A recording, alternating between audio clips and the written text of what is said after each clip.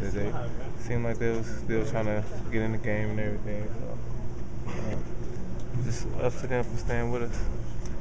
What was it with you tonight? I mean, it felt like you never got going. Was it something they did, or was it just kind of the overall feel of this isn't our night tonight?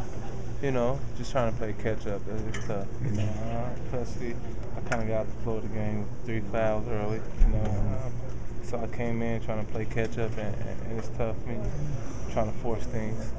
Did foul trouble come because you're playing out of position? I mean, playing small forward.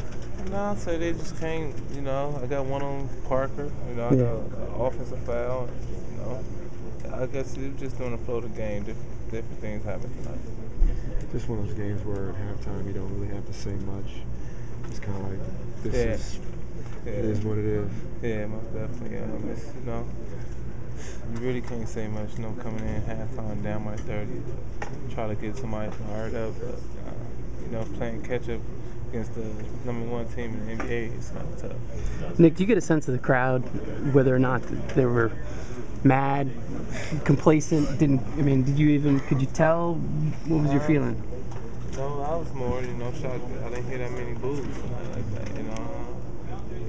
I don't know if there was more San Antonio Spurs fans tonight or Wizard fans. But anyway, we didn't hear no boos. And, you know, if there was Wizard fans, I'm proud for that part. You know. Do you feel like you guys should hear more?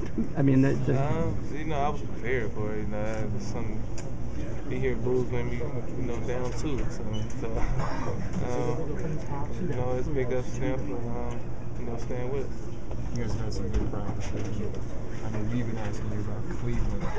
There wasn't a chance that you guys overlooked San Antonio tonight, was there? I can't say that. You know, Spurs is Spurs. You know, we gotta get up for these games like this. You know, we play too hard in practice, like you said, and to come out like this tonight, it's embarrassing.